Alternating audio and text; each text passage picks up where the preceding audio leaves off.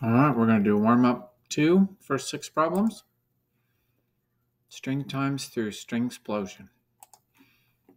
I'll make the font bigger. Given a string and a non-negative integer, return a larger string that is n copies of the original string. So let's do a little for loop. For int I equals 0, I less than n, I plus plus. Forgot, since we're returning a string, we have to make a string to store things in. So I'm going to say string t equals empty quotes. And then in here, I'm going to say t plus equals str. That adds str to this empty string over and over and over again, as many times as we need. And then in the end, we're going to say return t. Here we go. Number 1.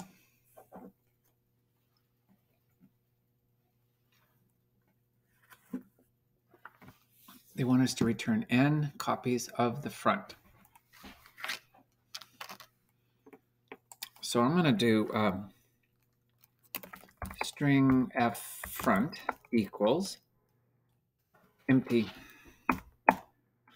quotes, and then I'm going to say if str.length is less than 3, then front is equal to str.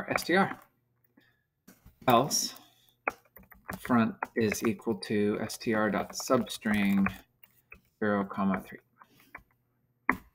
So what I've done here is I'm making sure not to crash if front is shorter than 3. If shorter than 3, I'm just setting it equal to the whole thing. Otherwise, I'm setting it equal to characters 0, 1, and 2, the first 3 characters. And now I'm going to say string t for temp equals empty quotes.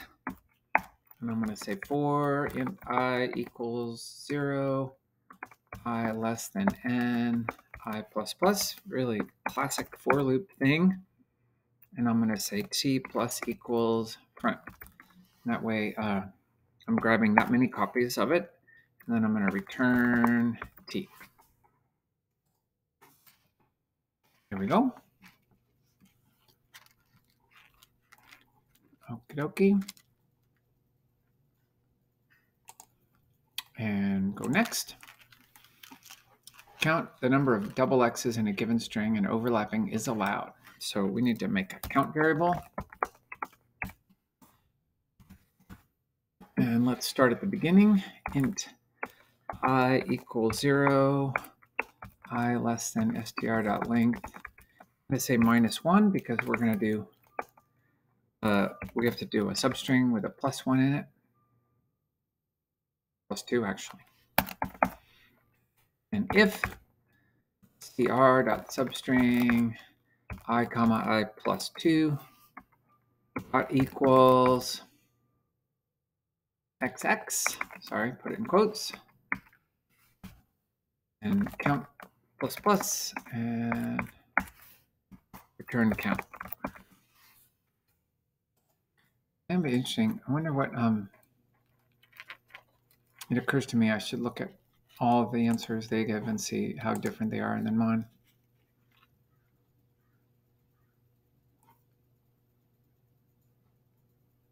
Okay, they're just specifying the number that they're going to use for grabbing the front, whereas I just did it a different way. That's fine. And here we did it exactly the same. So, all right, now we're on to double X. We're on the home stretch here. Got the last 3.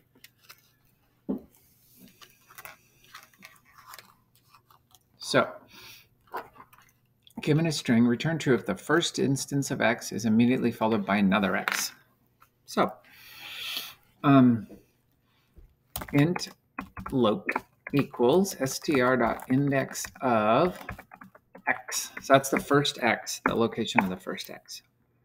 So if str.substring loc +1, that's the next character, comma loc +2, equals x,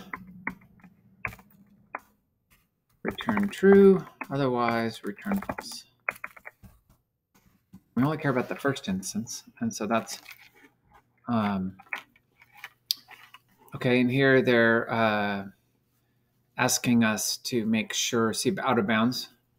We're going to do a short circuit evaluation. So if loc not equal to -1, that takes care of this one. There's no x in that one. And loc plus 2 is less than or equal to str.length.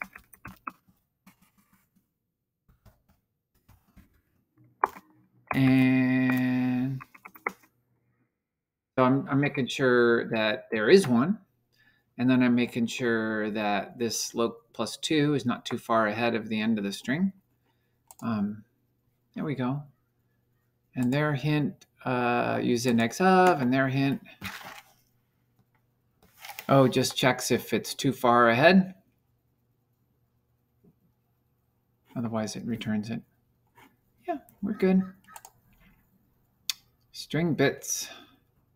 We want every other character starting with the first. So I'm going to make a string t equals empty quotes, and we're starting with the first. So for int I, we're going to do a for loop. I less than str.length, I plus equals 2. And then we're going to just get every other character. T plus equals str.substring I comma I plus 1. And I didn't put it in curly quotes because it's just one line. What they do. Yeah, that's fine. It's good. String explosion. Given a non-empty string like code, return a string like this, where we use the first letter, then the first 2, and then the first 3, and then the first 4. So string t equals empty quotes. And now we're going to do an outer loop. Well, we just need one loop. For int I equals, I'm going to start with 1. I less than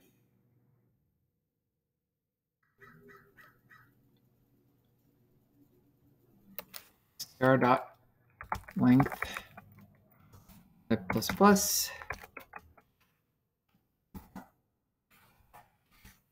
t plus equals str.substring. We're going to go from 0 to character I over and over again. I forgot to return it. I got all excited.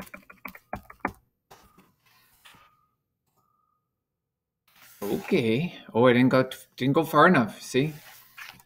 So I did code, but I didn't do one more. So we're gonna have to say less than or equal to. That should do it.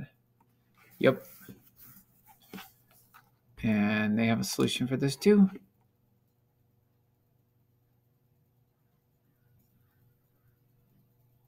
They did I plus 1 here instead of a less than or equal to, but that's legit. Okay.